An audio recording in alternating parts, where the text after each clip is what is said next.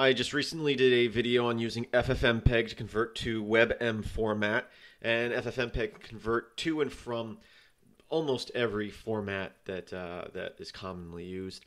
And I've been asked by a few viewers how to bulk convert FLV files you download from YouTube to other formats, and mainly WebM and MP3 were the two I was asked to do. So that's what we're going to go over today, and it's pretty simple. We're just going to use a for loop, and a for loop. Basically, everything in this video I've gone over before, and I think that I've actually may have done a tutorial exactly on this topic, but since it's being asked again, I'm just going to go over it again.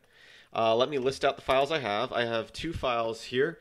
I've got two FLV video files from YouTube, 9 Inch Nails only, and 9 Inch Nails, the hand that feeds. Let's quickly mplayer and play out all those files.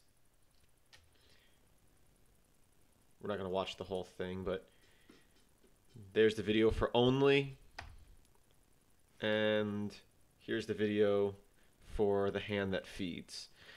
So let's convert them to WebM format first.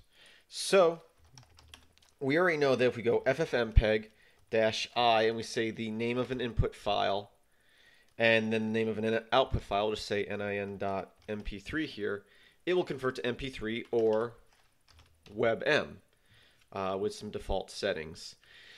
What we need to do is loop through all the files in this folder, mainly FLV files is what I was asked for. So let's use a for loop. We're going to say for I, and I is a variable. Really, you can make anything you want, but I'm just going to use I. It's commonly used in for loops. So I for in *.flv. So this will loop through every FLV file, and then it will do whatever's between this do and this done. So anything we put between this do and this done will loop for each file, will happen for each file. And what we're going to do is FFmpeg-I for input file, and then inside quotations we're going to say $I. And that $I here is the variable that we create here, which is the file name. So that's our input file. Now we need to create an output file. And we have to give each one its own file name so it doesn't overwrite the file like it does the first one and overwrites it when it starts the second one. We need to give it an individual name, and we'll just give it the same name as the original file, dot, in this case, WebM, and we'll close our parentheses or quotations there. So this will work as is, but, well, I'll start it and then just cancel it, and I'll show you what it does. So it's starting to convert the first video. I'll hit Q to stop that. Oh, and it's now starting to convert the second one. I'll hit Q to stop that. And if I list out, you'll see our original FLV files here and here. And now you'll see our WebM files here and here. And they work and they play, but the file name has .flv still in it in the middle there. And just to make things clean, we're going to remove that. So if you don't care about that, you're all set with this command right here that we just went over. But if you want to clean it up a little bit and get rid of that FLV in your converted files, we're going to go over that right now. First, let's remove those files we just created. So rm for remove, and we'll say *.webm. Now if I list out again, you'll see our original files are there. Let's just scroll up again. We got our for loop here. I'm going to clear the screen real quick just to clean things up. So we have our for loop using FFmpeg, our input file, our output file. But since we're using the input file's name, it's going to have that WebM in there, or that FLV in there. All we have to do is now put this variable inside parentheses. And I'm going to explain this more when we get to the end of it, but we're going to say echo, and inside quotations, $I, then pipe it into cut, -D for delimiter, and we're going to say our delimiter is going to be a period, and we're going to say F1, and that should be it. Let me explain this part a little bit more.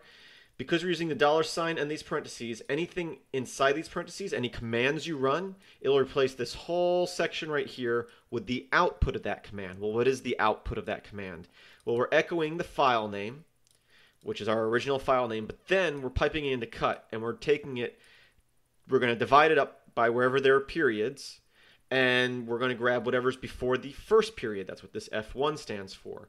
So instead of, let's say our file is called song.flv, this will echo song.flv, but the cut will take it at the .flv and remove everything from that first dot on. So it will just say song.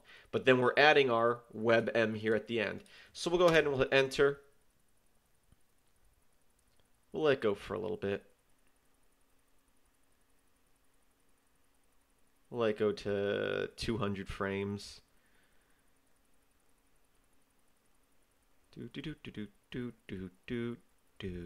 Okay. Q to stop that. It's going to start converting the second file. I'll stop this one at 60 frames, which should be about 2 seconds. There we go. Now if we list out, you'll see that we have our converted files here. We have our original, and then we have our converted, and it doesn't have that FLV. It just says .webm.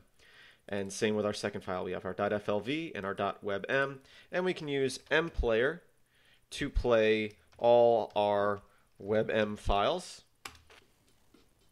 So there we go. That's only. I'll hit, well, I don't have to hit anything, and then there's the other videos. So that's them bulk converting to Webm.